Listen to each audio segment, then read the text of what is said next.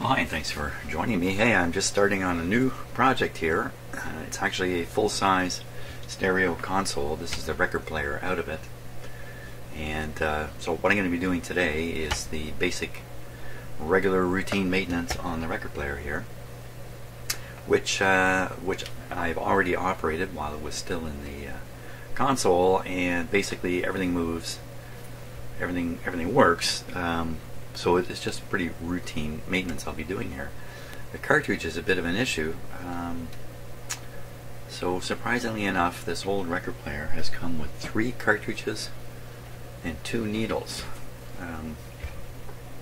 So I'm really hoping that some combination there is going to work. In fact, the spindle, or record dropping spindle, was missing on this record player until I took the record player out and found the spindle inside the console underneath the record player. You know, that I think that happens a lot because they just fall to the side of the record player, and then if they manage to roll just a few inches inward, they'll fall through a hole and go inside of the box, so to speak.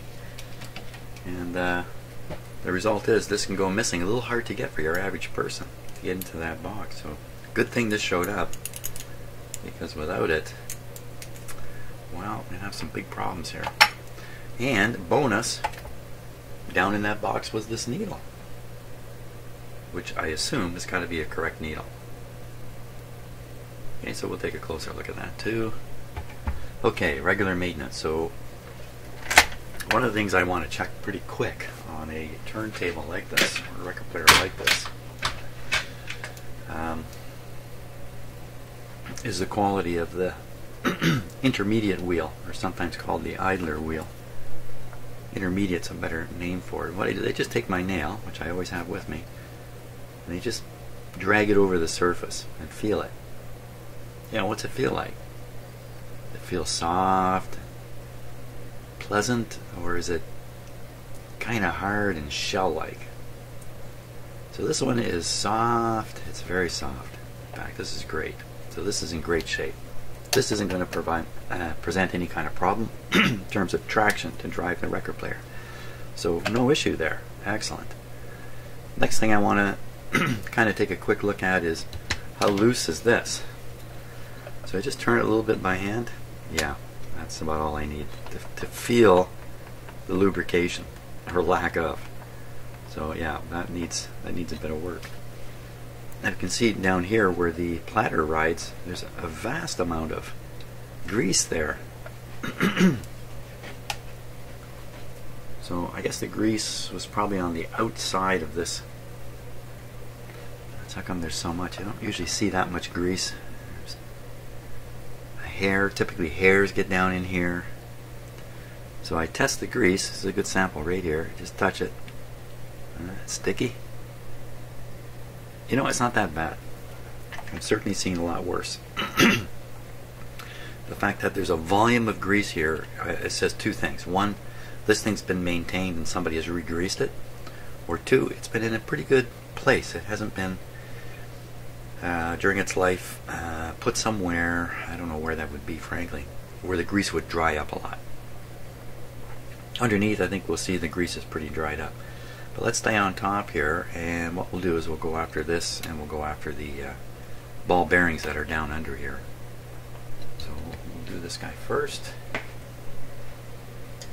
Sometimes these are easy to get off, sometimes they are monsters, real monsters. First we'll take off the heat clip here. I don't know if I can do it with the screwdriver. I got too big a screwdriver.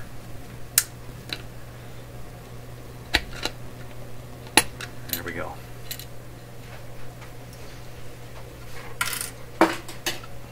Now,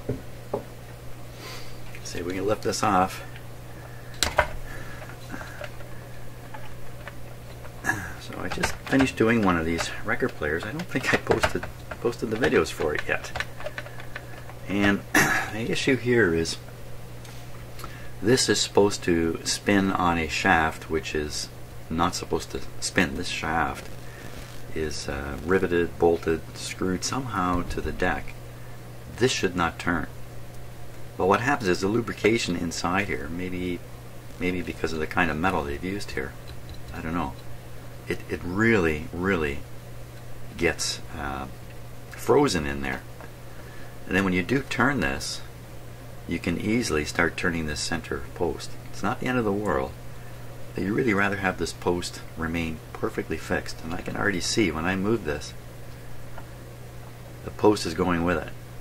So when I turn this, what I'm really feeling in terms of resistance is actually the post and how it's fitted to the deck. Now this tells me this is not going to be easy to get off, because I'm not, you know, I don't want to try rotating this now a lot to free it up. Yeah, this is bad news.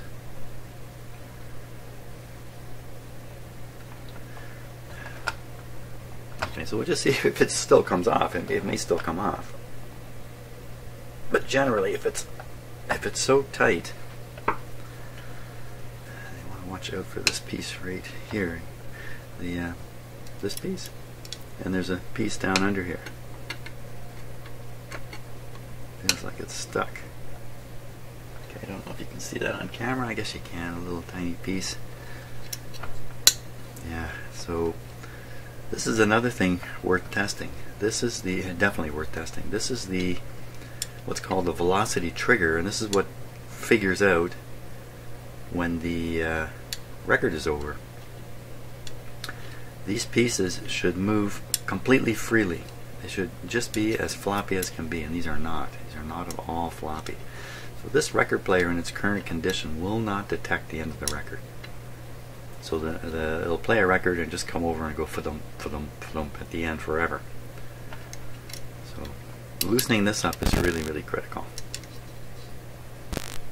And lubrication, normally not the right thing to put on here. Now this one's designed a little differently than some others. And a lot of these velocity things, this lower plate is right against this plate, and they're kind of riveted together. It means there's a tiny little, there's virtually no space between the two plates. And if you get a little bit of lubrication in there, it may actually slow the operation down. See how that's moving pretty freely. But this lower part is not. Okay, so you know, when we get this off, we can deal with all this stuff too. Okay, now I'm just going to put a little bit of pressure, upwards pressure. I'm going to watch very carefully to see if there's any movement at all on the shaft. And we're talking about minuscule amounts of movement. I don't expect there to be any, not with the way this one's stuck.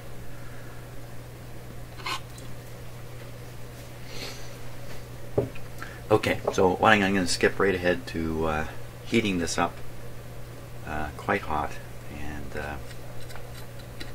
just wonder if I should use my I normally use a blowtorch on these actually to heat them up a lot. Let's use the blowtorch. I gotta go get it. Okay, it's a beautiful snowy day outside. There's snow falling. I just brought this in from my garage. My garage is -6 degrees. Let's see if this even produces any gas here. Oh yeah.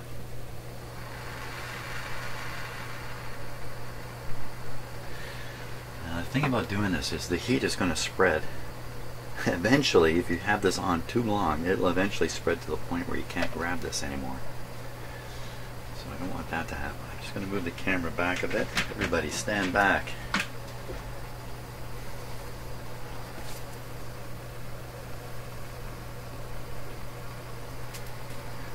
I'm going to try to concentrate the heat right on there.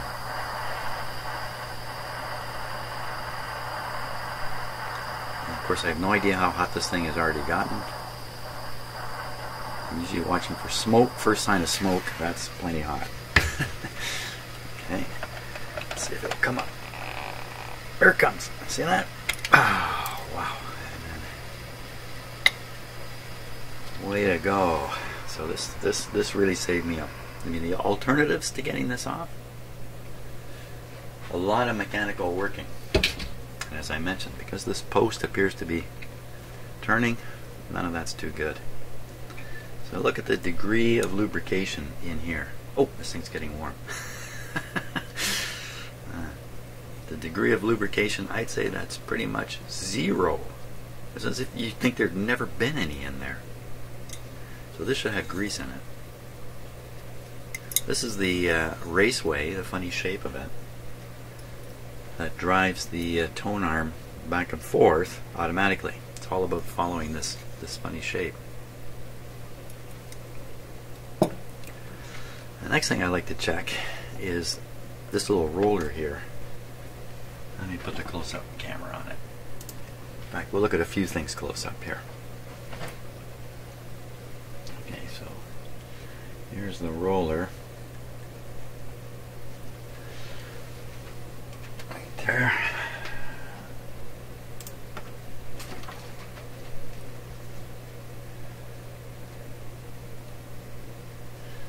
So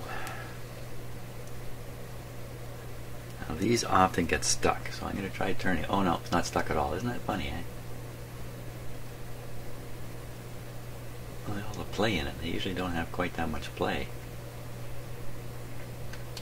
But these are very often stuck solid. I find just throw a little solvent, alcohol, WD-40, almost anything onto the top of this, and then within a few minutes, maybe even putting a tool on this, you can turn it. You just turn it ever so slightly, and she comes free.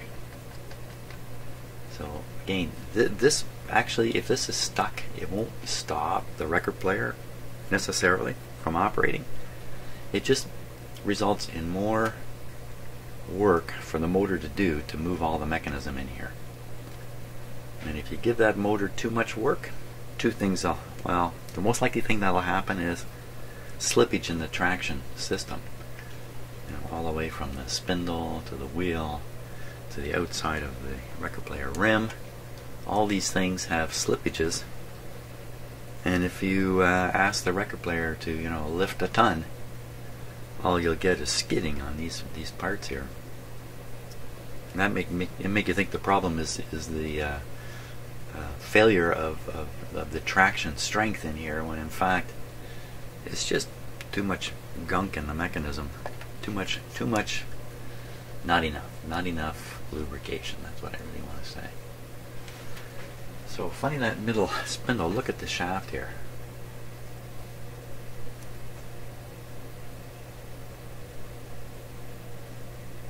So what exactly has happened to the lubrication that was in there? I don't know, but it's turned into a white powdery material. And again, I wouldn't doubt if it's because of the metal they made that raceway out of. Oh, looks like I'm using a floor mop on it. That's putting too much. That's not the best. Let's get some of that alcohol. Give me a little alcohol. So we'll throw some alcohol on this and give it a moment. It's pretty hopeless trying to clean that up dry.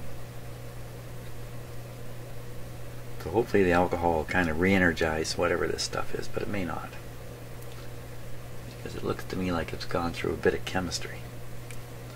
Okay, we'll just clean the top of this guy.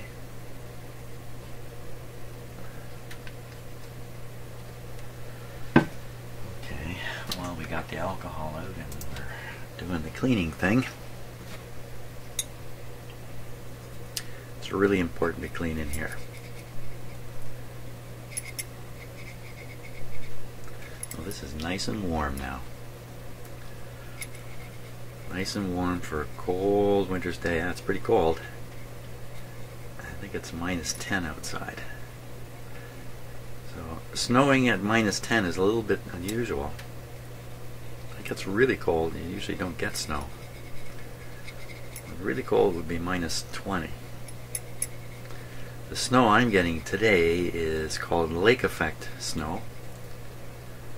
There's a small area east of Georgian Bay, where I live, small relative to, you know, Ontario, big province.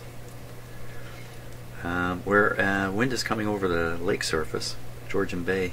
Georgian Bay is really a lake, and the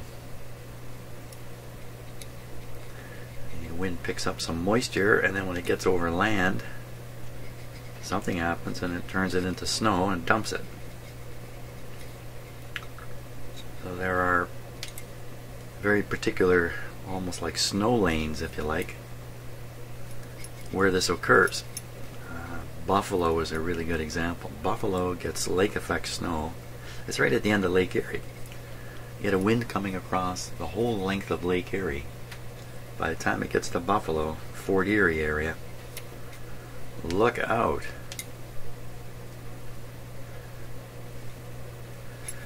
They might get enough snow in Buffalo to put out some of the fires. Yeah, Buffalo's a wood city. The houses and everything are built of wood. Toronto is a brick city. In fact, all of Ontario is, all the construction is done. You know, most houses are built of bricks, like my house here. Not so in Buffalo. Buffalo is a wood house city. And I'm just looking for something to kind of. Here we are. Clean that up.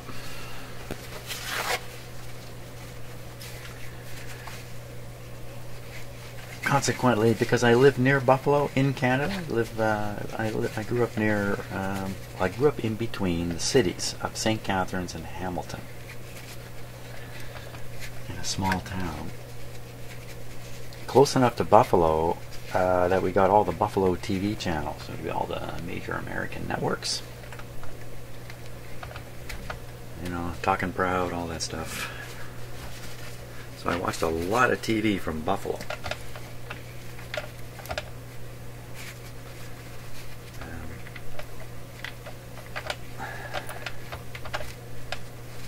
Fire in Tonawanda.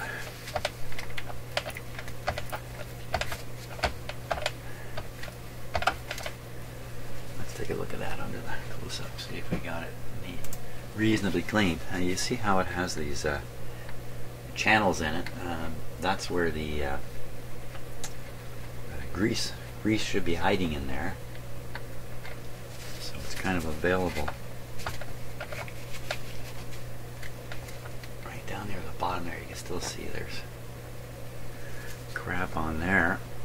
Don't I have a little tiny piece of sandpaper handy? I'll get a little tiny piece of sandpaper and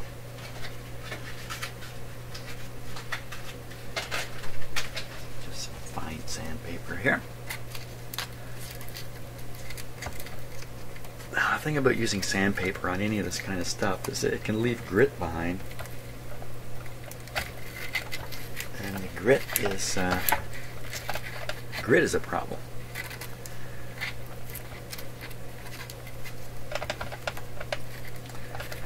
The other thing is, this is at the center of the platter. No, it isn't. What I was going to say is not true. This is at the center of this wheel, and the wheel here, is driven on the outside. You can see it, how it's driven. So it's quite a bit of leverage against this shaft. It would take. Yeah, see how terrible that? Doesn't that look terrible? Ooh, it's all scratched up now. It is all scratched up.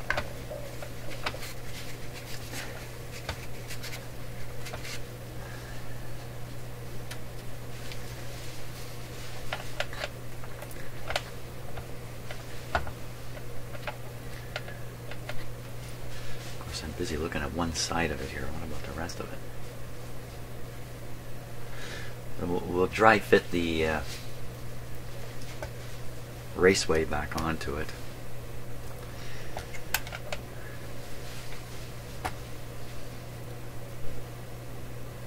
I have to slam the camera down to let it know who's boss. What's with this huge? What's that? What happened there?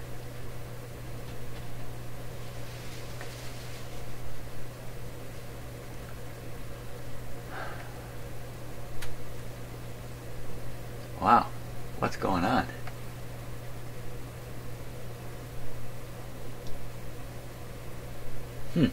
Well, I can't say I've ever seen something quite like that before. Now this is look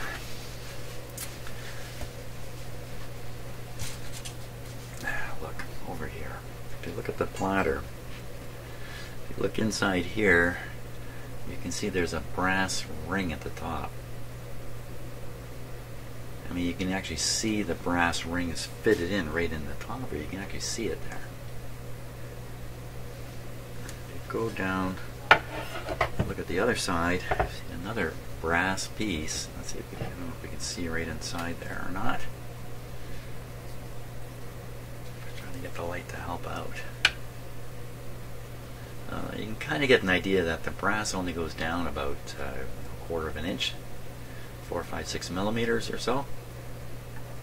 And so these brass pieces are the only parts that are touching the shaft here.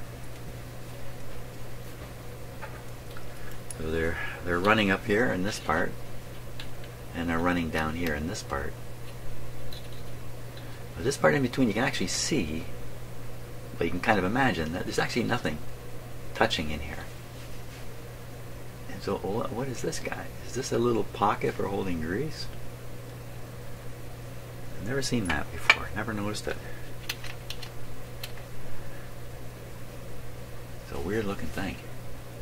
I don't think it's of any significance in the scheme of things, so don't dwell on it too much, Jimmy. Okay, now we're going to get back to working on the velocity sensor here. Okay, so this is what you were looking at from above. Here it is underneath. This is the piece that should move so easily. Why is it not? Only possible reason is it's binding in here.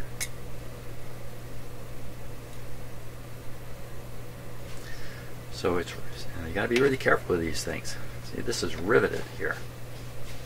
So again, if you have a stuck shaft and you move this, you'll break free the rivet. Let's see what happens here.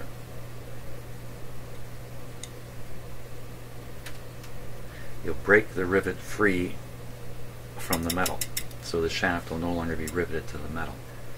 I don't know how important that really is.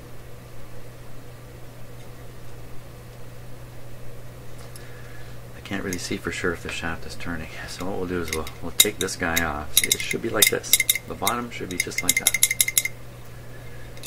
But it sure isn't. Let's take this off.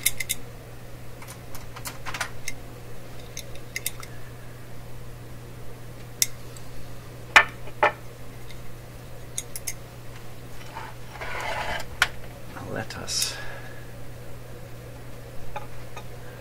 take that off.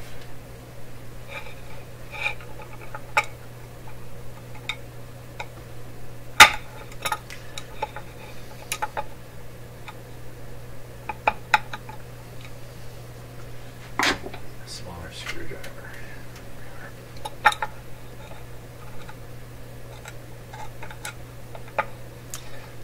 It's built just a little different than many others. Took it off with my fingernails. Put this in my high security place where I won't lose it. This should come right off. There's another one there. So each record player is done just a little differently.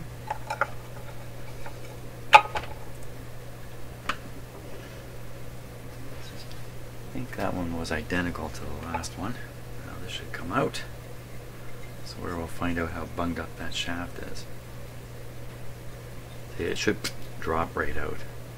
Again, I think it's because of this kind of metal.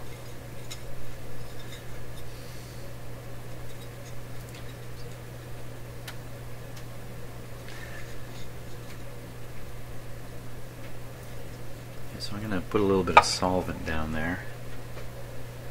Let's try.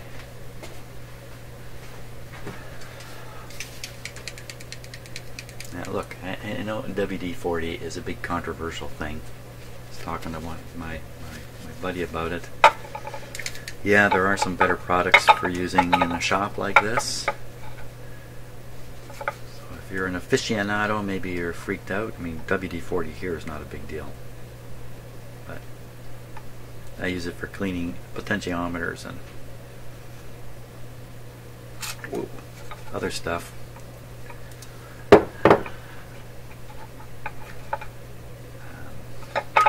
Okay, so we're going to let that sit for a bit. Maybe I'll try moving it just a touch.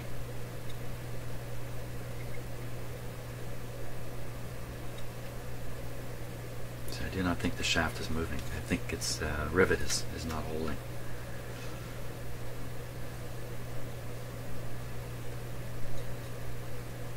Yeah, I'm pretty sure this shaft is completely still. So I just don't want to loosen this rivet up to the point where it's wonky.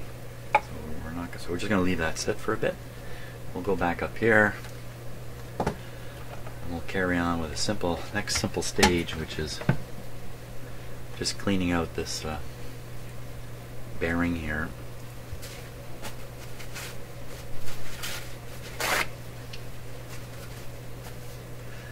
So it's a bearing sandwich. Got a washer on each side. Oh, good show. Just what I'm trying not to do. Going to give up on the original lubrication, which actually seems pretty darn good.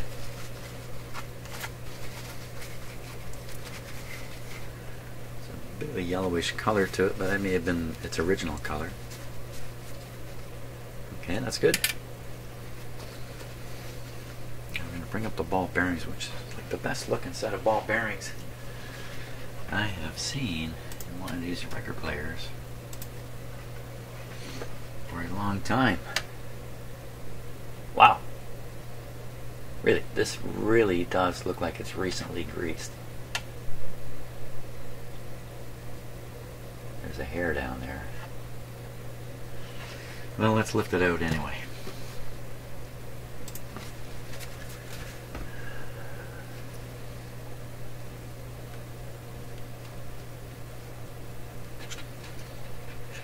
Often the grease inside something like this has gone black and has hardened up and shrunk back from the little balls. Consequently, there's no lubrication of the little rolling balls. Now, part of the big deal of this is the platter. The platter is riding on top of this, and the needle is riding on top of the platter. So shake the platter, shake the needle. Rumble the platter, rumble the needle. Rumble the needle, rumble the speakers. So this is various things that are done to try to reduce the amount of motor noise and whatnot that get up onto the platter, into the needle. Part of that, and I'm sorry to say this, is poor fidelity overall. Poor fidelity overall saves you from rumble. No rumble. Now this is coming out of a console. The large speakers in the console, there's 6 speakers altogether, 3 on a side in this console. The large speakers are 8-inch. It's kind of small. But you know, the designers may have known if they set up the console to reproduce really low sounds, hairs in there.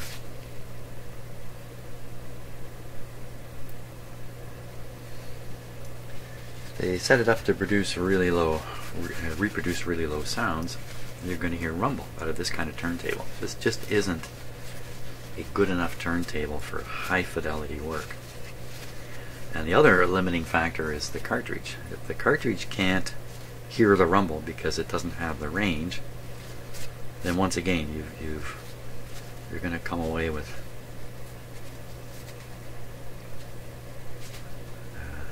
I was going to say enough little rumble. That's not quite good English, is it? You're going to come away with. Oh, wait a minute. There should be a rubber. There should be a rubber. Should be a rubber under there. Where's the rubber washer? Let's take a look at Mr. Close-Up here.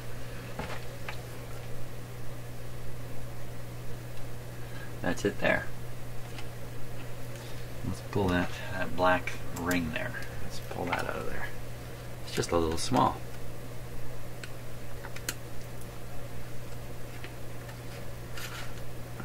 So this is nice, supposed to be nice and pliable, spongy rubber.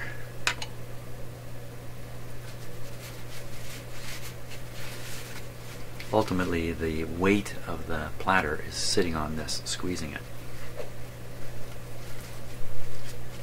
Nothing wrong with this one.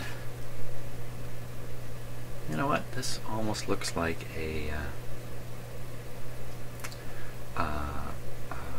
round washer.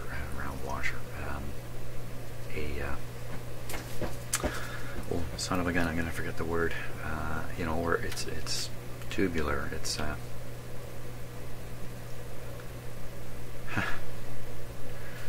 well, I can't think of the proper name for it. How do you like that? Hey, that's what happens. Live video here. It looks like it was once a perfectly round tubular thing. It's been flattened over time. That's interesting. You could easily drop in a round, not a flat washer, but one of these they kind of go in your faucet, but not the kind you're thinking of. It's the kind I'm thinking of. That goes in your... Okay, I'm trying my best to let my brain come up with the proper name, but it's not working. It's coming out of your mouth at this point, I know that. Okay, we'll throw that back down there. So that's the whole idea of all this stuff. It's all about keeping the sounds where they're supposed to stay. Now, what should I do with this? Should I clean this guy all out and stick in new stuff? And the short answer would be yes. I'll test it a bit here. Okay, does it feel any pushback at all? No, nothing. This stuff is really in good shape. So I'm sweeping it around a bit so it'll gauge the balls at the same time. Poking around in there, I find out if there's air tucked in there.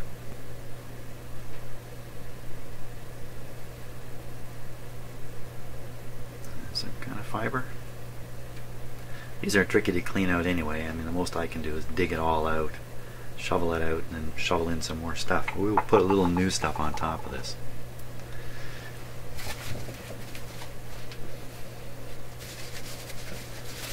Okay. You know, if I didn't talk, I could do this in about a third of the time.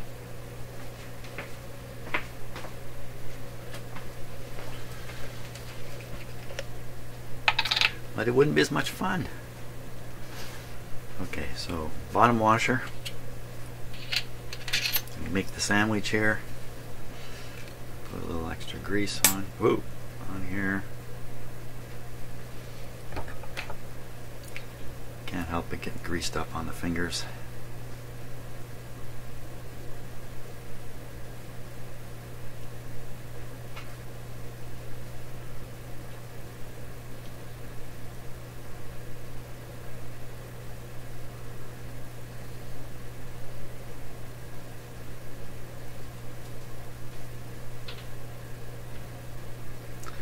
It's going to run along fine for a long time. You can't remember which way this goes. Think of it like a cup holding the grease. It's got to go open side up.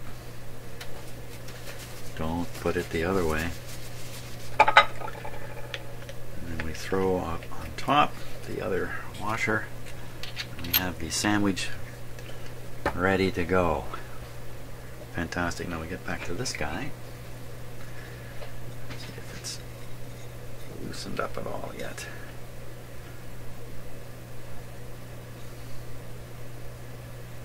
I don't think this is turning. So, you know, if it's not turning, it's hard to get it out.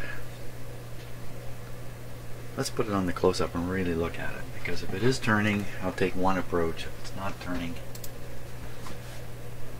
I'll go get a coffee or something.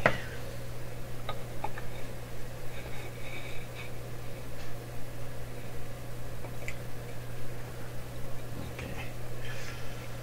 Does it move? No. It's definitely not turning. Okay, so I still have my blowtorch here, I could torch this and push it out, which is probably the best thing to do. Could even maybe, you never know, maybe I can just push it out right now.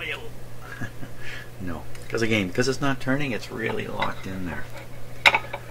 So why not, if we had such good luck with the, man, there you are, art shot. We had such good luck with the torch, let's use it again.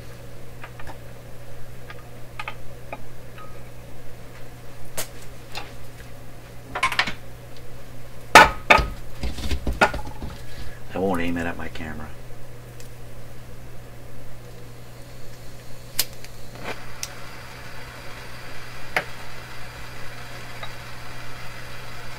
This time I will hold this on the idea that holding it way over here, it will not get surprised by the heat that's going to travel from it.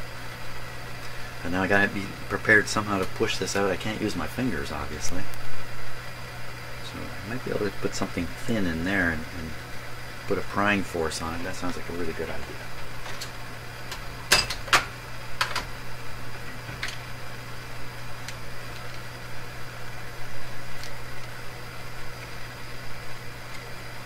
Get the prying force as close to the shaft as possible. There we are. That's not bad. Okay, now, wait. Again, I want the heat right on the shaft. That's where I want to inject the heat. Okay, here we go. Hands away. Because I'll be dropping this thing if it gets too hot. I'll just be dropping it. Any cats below? Look out below. There is a cat around here. Okay, so I'm applying pressure and watching. There it goes. I can feel it. There it goes. Out you come. Don't be fooled now, it's hot, he says. There we are. It's all the way out.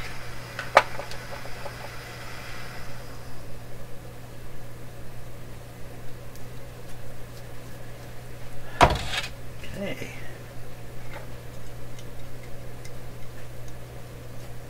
Not too much heat got into this.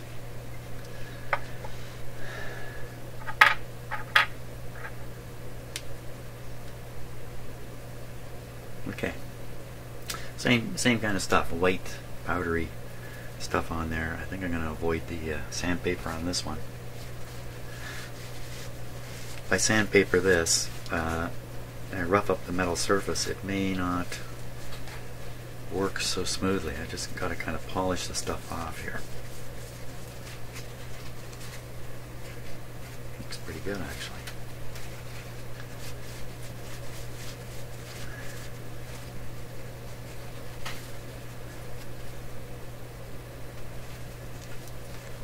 Clean it off pretty good. Now, inside that little hole now.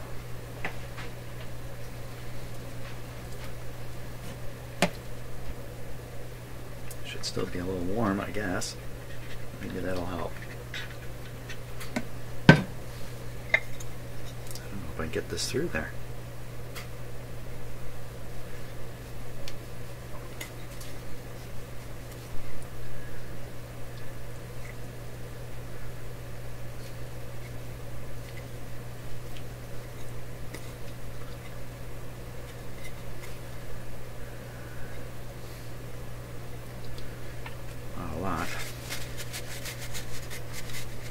Great thing about alcohol too is it evaporates very quickly, so before you know it, it's gone.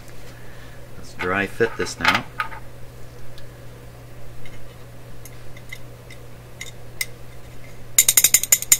So that's what it's got to do. That. Also, it should fall on its own weight. It's a little sticky, eh? So I'm hesitant to put oil in here, but we may have to put a, if I do, I'll put a very small amount of very light oil.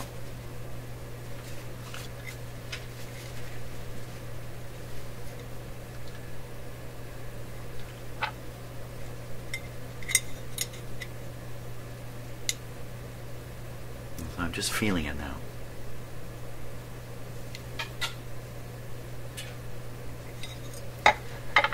case you're wondering what that sound is in the background. Shadow! Shadow! What are you doing? Yeah, what are you doing? Come on over. Come on over. Come on. Come on over. So usually when a cat is doing that, it's because the cat wants me to go where it wants to go. That's been my, come on. And now if the cat does that, it's telling you I'm ignoring you.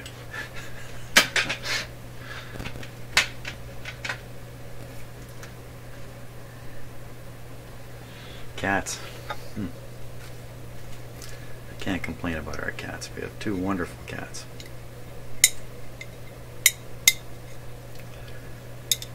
Two wonderful cats that play together all day long, doing all kinds of goofy stuff. It looks like something came out of there.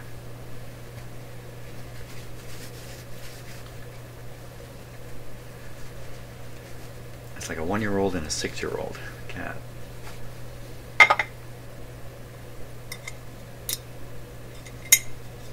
It's even better.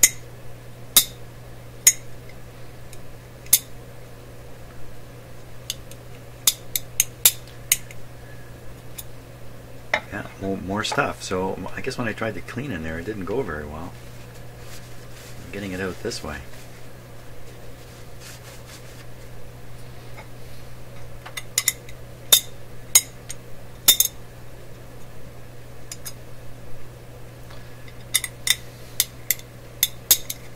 So I gotta put a little stress and strain on this.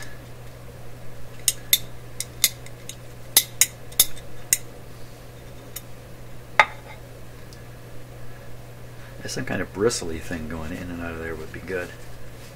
I have nothing like that.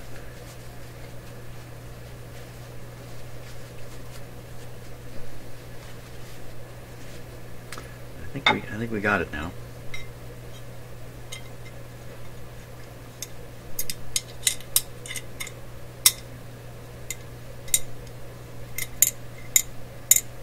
God, that's going really easy now. That's how it has to be. No oil. Let's clean this guy up here.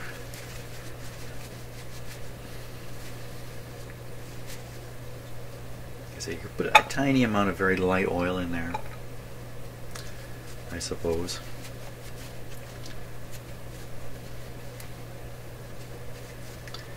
So the way this works, this works in a very simple way, but it's extremely hard to explain what is going on with the velocity thing. I gotta put a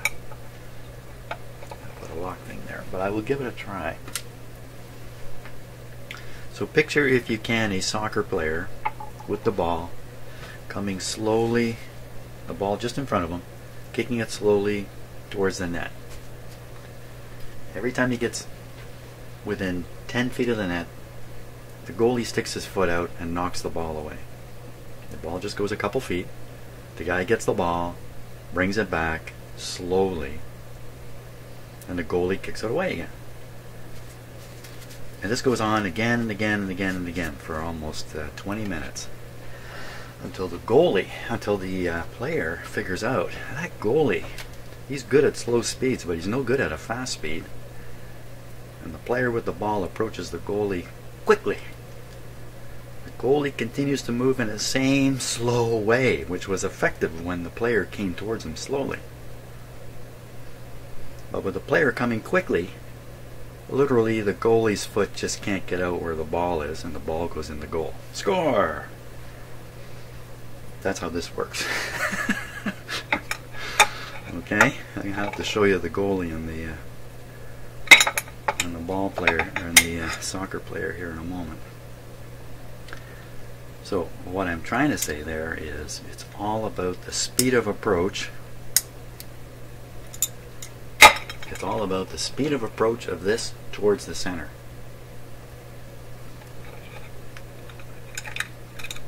As long... that's supposed to be up or down? Up.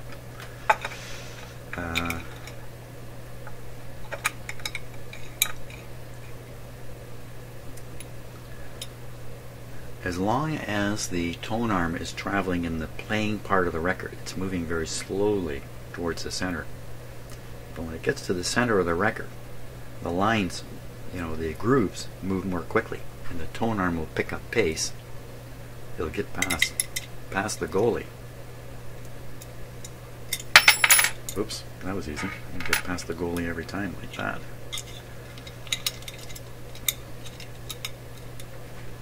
So, now take a look at this shaft here. I'll show you the goalie's foot.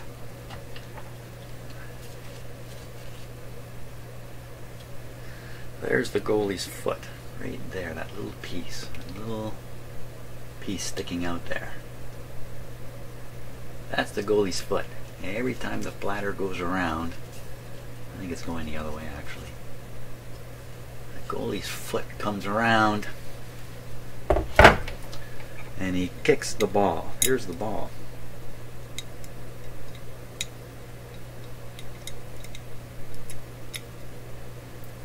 He kicks this. And the player makes another move. Once the platter turns around, this has now moved a millimeter, one groove width in. Because it's moved one little bit in, this has moved out a bit, like this, because there's mechanics connecting this arm all the way to here. Some of the mechanics are right here.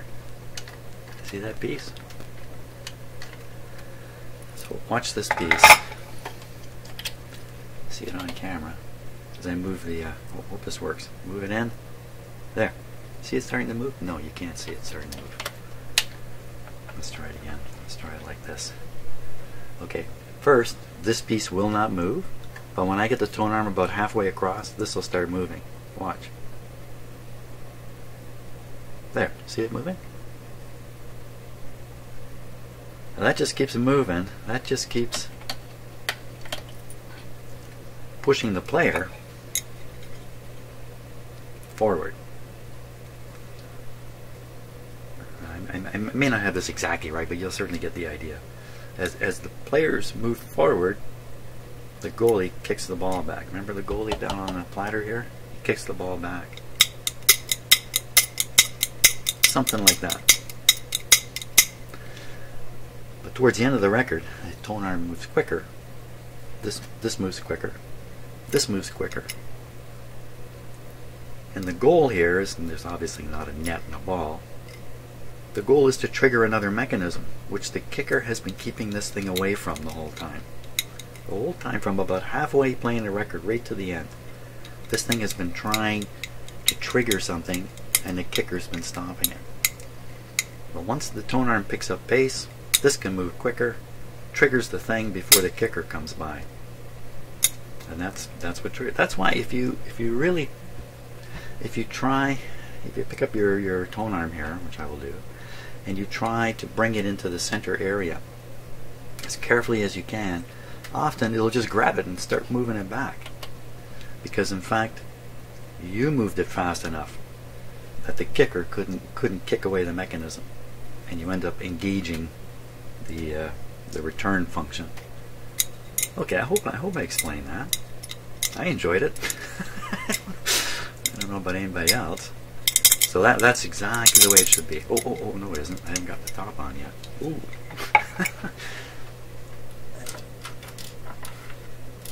Reach over here to my secret E-clamp never lose it place.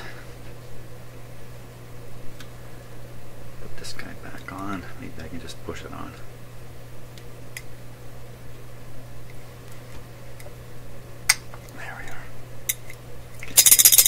Still all moving freely. Perfect. Now we got to lubricate this.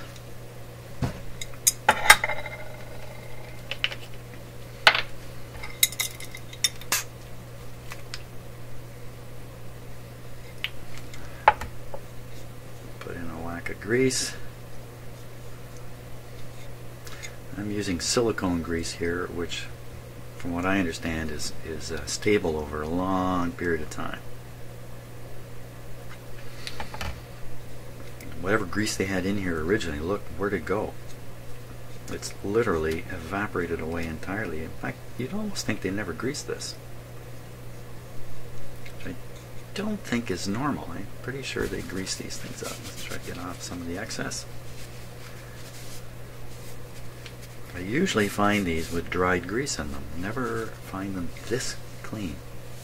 If you had no grease in here, then the whole thing's going to depend on this roller. Maybe that would work. So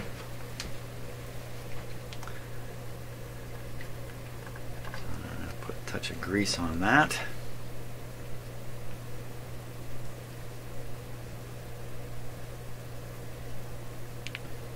Okay, that's going to get really greased up once it gets inside this track. And now we want to grease this piece here.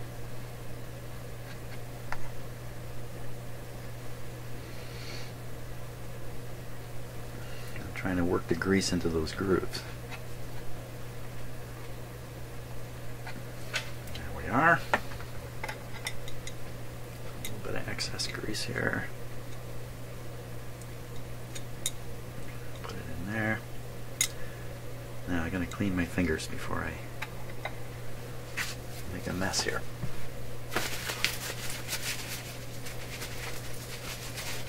So now putting this back together is a little bit tricky. There's a hair. Because you've got to get this roller into the groove, and you have to be prepared to push the roller. You can usually move these a little bit. Oop, a little too far. I got an idea what it does. So I look for the outside area, not here, here. So the roller doesn't have to come in too far.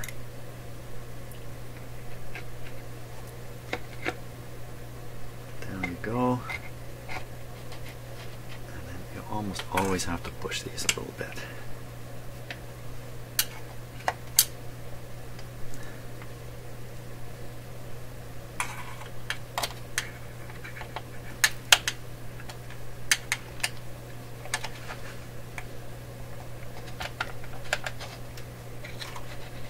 Maybe not this one. No, it didn't actually need to be pushed in. I just needed to rotate this until it lined up and it fell in. Okay, so it's falling in. It rotates nicely. It's not holding the shaft at all. Goody goody. Put on the this one. I'll have to put a tool on. I'm pretty sure. Here's my technique on these things. Occasionally ends in disaster. It's lined up really, really right. Okay, everything's all greased up, eh? So,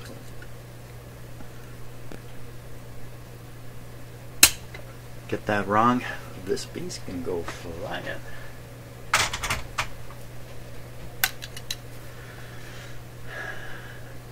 Okay. I think we've done everything on top here we need to do except maybe lubricate the motor. So let's, I don't want to get any of this greasy finger stuff onto it. I want to spin the motor a little bit and see how long it takes to slow down. I can spin it at all. How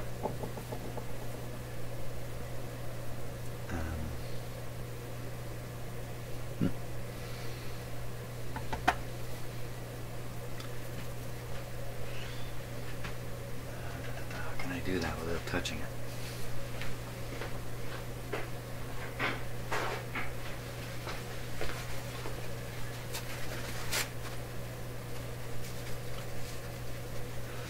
It won't be visible on camera, but I'll be able to see it. So just giving a little spin, letting go and looking at it. And using my powers of judgment.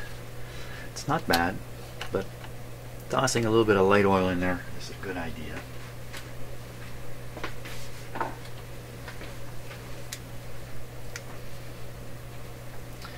Right where the shaft enters in there. Another art shot.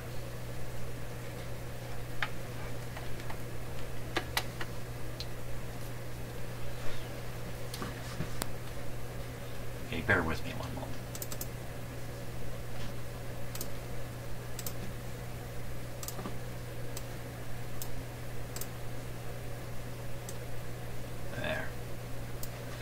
what you can do is you can spin the motor a little bit and determine where the shaft, see, you can see what's shaft and what's not. It's quite obvious. Down in here, my little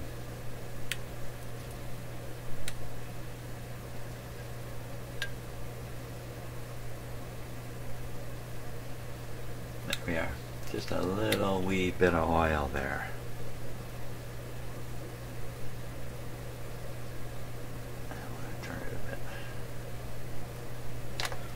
Okay, so I think, you know, in terms of doing stuff to the top of this record player, we are done.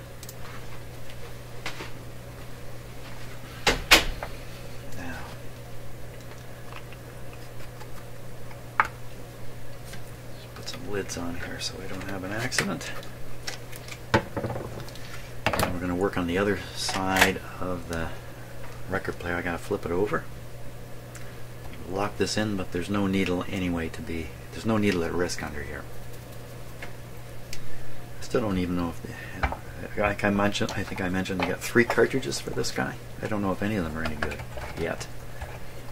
So okay, we'll take this off, flip it over, put it back on. Now it's barely on these, I think. Do it that way, gotta do it this way.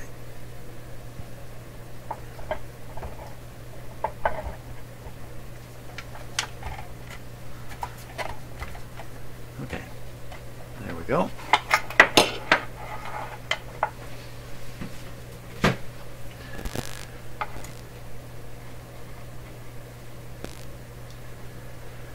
Put this where I won't lose it. I'll put it with my super secret E-clamp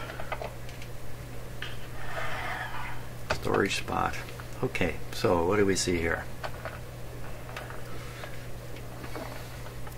This looks incredibly dry in here. This looks really dry all through here. Looks dry, shrunken up, it's gone flat, got no life. I see lots of grease all spread through here. So the thing is, you want to kind of take note of these greased areas.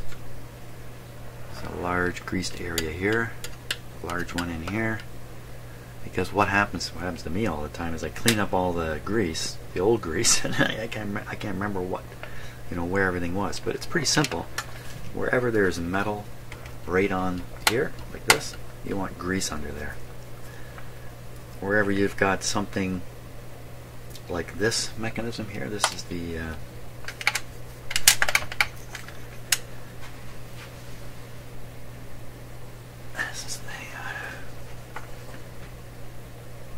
speed control here. Oh no, speed control. Here we go. You notice the lever's way over here that you turn. It's under here that you move, and look, it's working its way all the way through this mechanism to the other side of the player to work this thing. Now, these things are human powered, like I'm doing it. They're pretty strong. If things are sticky, I can just get stronger. That allows the makers to make a pretty rough mechanism in here. It's really pretty rough what's going on here. And what it's actually doing is it's raising and lowering the intermediate wheel, which is under here now. You can't see it. Raises it up. See, this is a ramp. There's a ramp going up. It's climbing up the ramp. As this climbs up the ramp, it's pulling up the wheel. The wheel is contacting different diameters of the motor shaft. That's where the speeds come from. If you're watching my video, you probably know all this already. So just do some clumsy cleaning here. You can see the mechanism works fine the way it is. Again, because it's human powered, and I'm a real He-Man.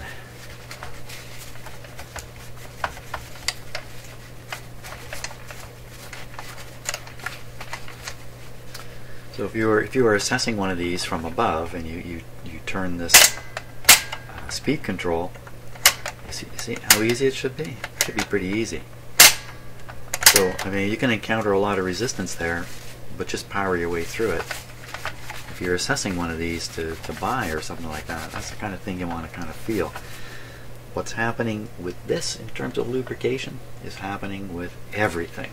It's all going the same way. So if this thing is really sticky, this was really sticky, it didn't have that nice snappy sound over here. Worse yet, if it seemed to actually, you move the lever and then the mechanism sinks into place. That's all above the deck indications that the lubrication is bad. I mean, there's all kinds of other things you can do. But if it's bad in one place, it's probably bad everywhere. Let's see what happens if I try to wipe it up.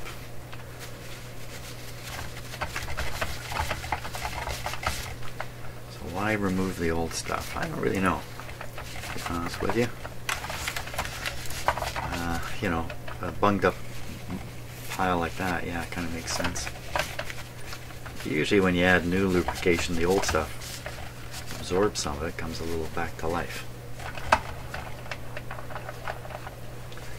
Okay, lots going on in here.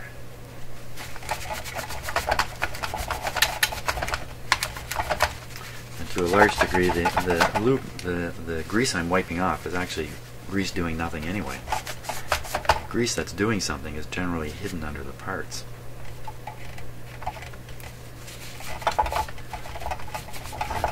I'll move a few things out of the way a little bit, just be a little gentle.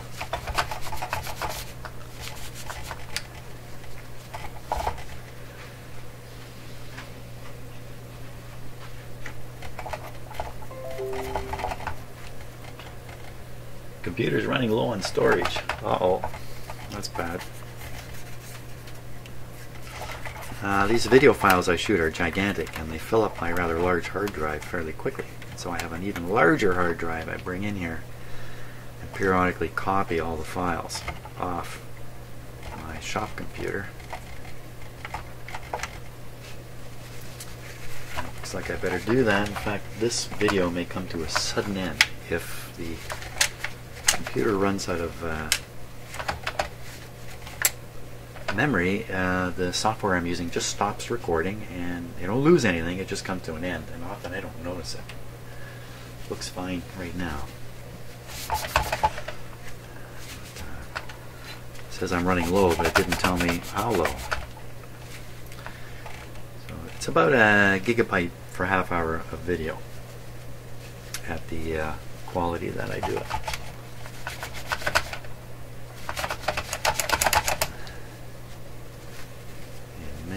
Many gigabytes of video. Now there is a piece in here, we saw it from above, it's this piece here. This piece, this is the pusher that's pushed by the tone arm that pushes the velocity trigger. See it here? Okay, so this again, this should not be greased, should not even be oiled, oil being a lot lighter than grease. Should be able to move free. Should just fall around like that, just like it does. And leave that alone. Try to not spray it with anything.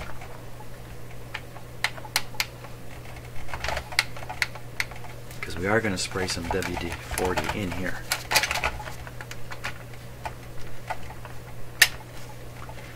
This is the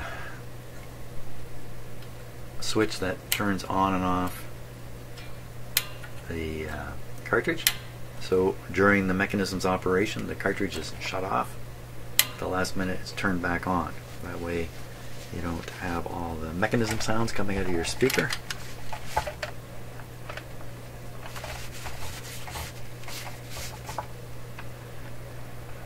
The wire here that goes to the cartridge, and this turntable, somebody's, I guess the manufacturer put some black tape here to kind of keep it in place and protect it from these moving parts. That tape looks fine. It's still stuck down, it's in place.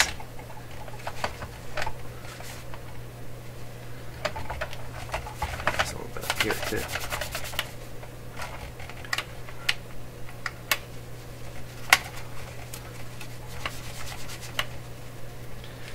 Okay, that's probably good enough cleaning. Next thing, we'll throw some grease back on it. everywhere metal is chafing.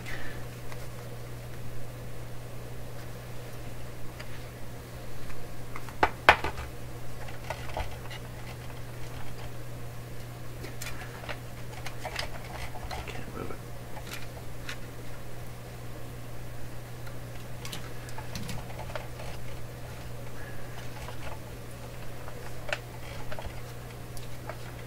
Okay.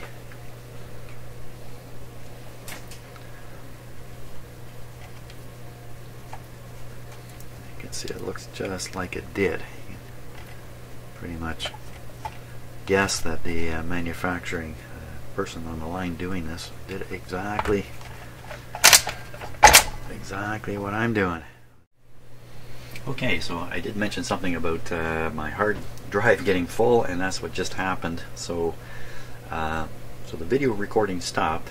I didn't see that. I continued doing some stuff, and then I noticed that it stopped. So since then, I've copied all the files off my shop computer hard drive, put them on my portable hard drive, storage hard drive, and deleted them and ready to go again. But I did a little bit of lubricating here. There's only one thing I really want to kind of go over again, and this is a fairly important part. But right in here is a shaft that is pushed by this ramp, and when it pushes it, the tone arm lifts off the record. And this underneath here, where you can't see it, is one of the most critical areas to lubricate. So I've already done it. I took a cotton swab, cleaned up under here, and then I've stuck fingers worth of grease in here, and that's when I saw the video it stopped. So it's very important. Like these things look different on different players. You look for some kind of a angular piece of metal with a shaft dragging on it, and that can be a very critical lubricating point. Now the last thing, I think this might be the last thing, this guy here, this is the overarm. This is the part that swings over the record to stabilize it when you're going to drop a record. These things are, in my mind anyway, notorious, from my experience, at getting really sticky in there. So really a lot of shaft here, no lubrication on it at all. Okay, so we're going to put a little bit of grease on that. Not a lot now.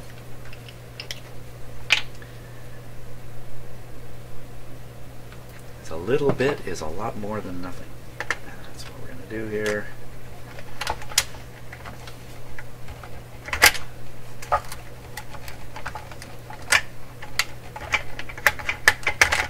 These things are always a little bit buggy though when you lift them up. It has to do with how you lift them off the record player. There's a right way and a wrong way to lift those overarms. So where are we at now? Oh, another little spot here. This slides along this edge. Give him a chance. Give him a little bit.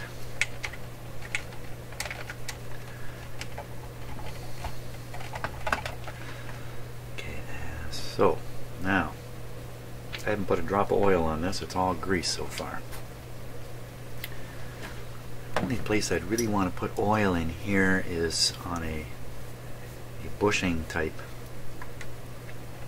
thing. I think I got to get some grease up in here. There's another powerful pusher thing going on here, which is pushing on the pushing on this, and that's happening in here. I'm just gonna chuck a little grease in there.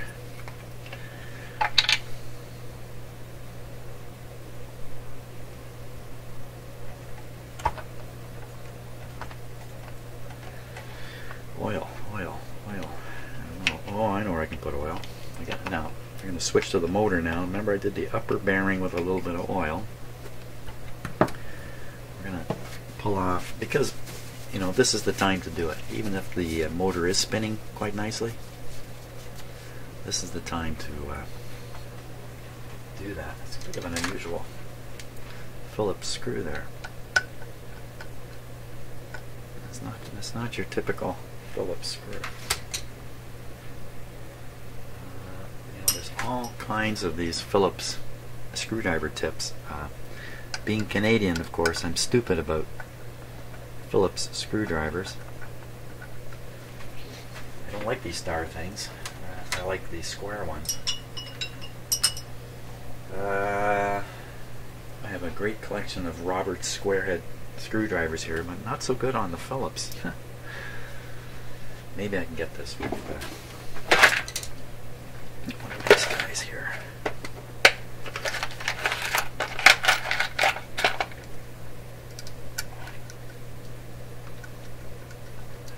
This is an unusual head.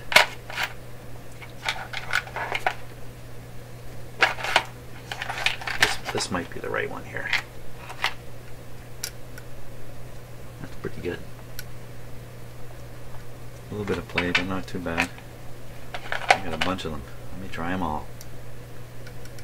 Nope. So here's a very specially shaped. Oh, not that one. Not that one.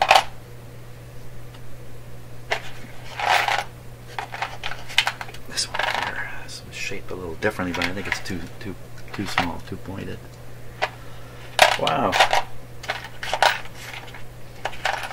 Oh, I see the one I'm actually after. That's not good. This weird one here. Sorry, it's a little out of focus there, but this is just shaped a little differently. It's not particularly tight. Okay, one of these got to work for me.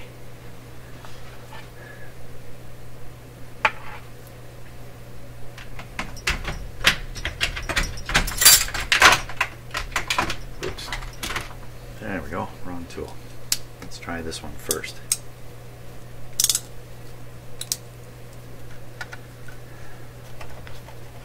These screws can be snapped in pretty tight, so they really want the right. No problem. You don't want to cam these screws. It's not like you can easily find a replacement for that. By cam, what I mean is the screwdriver head lifts out of the screw, and while you're powering it, well, that was very light. That was very light. And when it does, it cuts the head of the screw and ruins it. Eventually rounds it out. I'm sure you know what I'm talking about.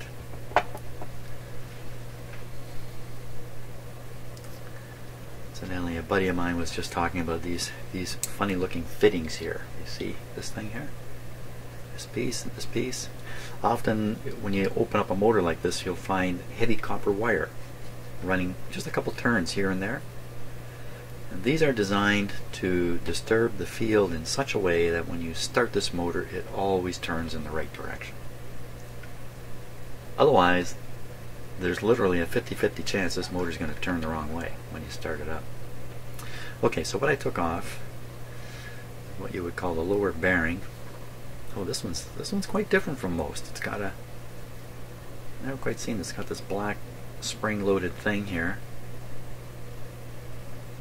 Usually the bearing in here is a self-adjusting bearing. This one doesn't look like it. Let's see if it is. Just see if I can tip it. Oh yeah, see, it tips around like that. Can you see that? So that will just fall into nice alignment with this. Oh, okay. So, so this top is not rounded or pointed. So typically in these, there's a ball in there. Did anybody see a ball fall out? I didn't hear anything. I didn't see anything. I don't think there's any ball in there.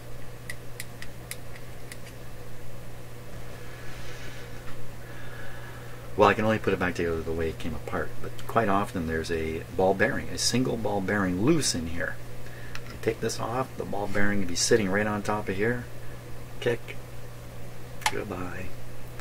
And if you're not at all aware of it, you may never know the ball bearing was ever there and it's gone. Your cat will find it. So it'll work its way into the cat's litter box. Okay, so you can see some felt under here. Typically the reason felt is in a situation like this, well, there could be a couple of reasons, but one of them is to retain oil. This doesn't quite look like that. It doesn't look like you'd want to soak this up with oil. It's kind of on the outside of the bearing here, so maybe this is some kind of a cushion affair. Some kind of sound absorbing thing. I don't really know. Who knows? Who knows what they're doing? All we know is that, yeah, shake up the oil. We'll put a little oil in here, a touch on the outside of the self-adjusting thing, and then a little bit inside. It's a very small amount of oil. And we'll just throw this back together.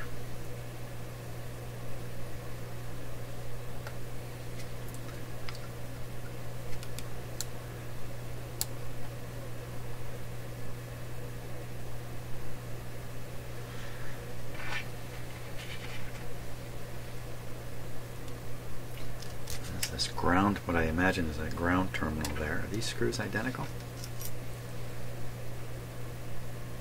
Yep.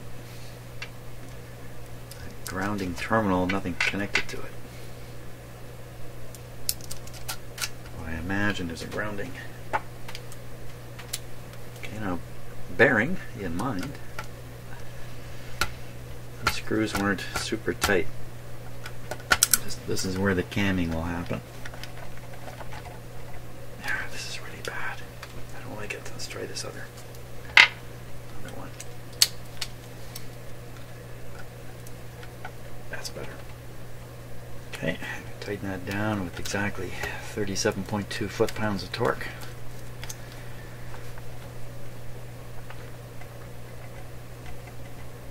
There we go. Because the bearing is self-adjusting, it'll line up. If it isn't already perfectly lined up, it will in a moment after you start up the motor. There we are. So we've lubricated the top and bottom bearing on the motor. So that should be one happy motor. So what's left on the bottom? One thing I need to do is I'm going to need to feed power into here, and son of a gun if I don't have a matching connector. You know what, I do somewhere. I've lost track of it. I don't know where it is, but I used to have a connector I could pop on there. Now I got to use my really ugly cheater cord. There it is here. The ugliest cheater cord going. Pick the right terminals to put the power in. And which terminals would those be?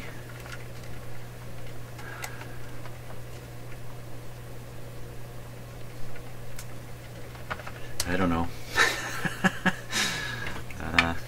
Let's look at the motor here. Maybe I can figure this out quick. So these black leads power the motor. So you gotta have power going to the motor. The power through the switch.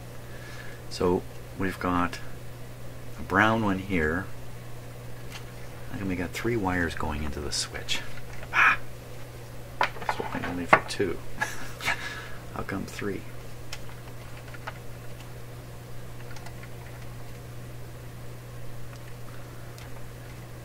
Yeah, it really was only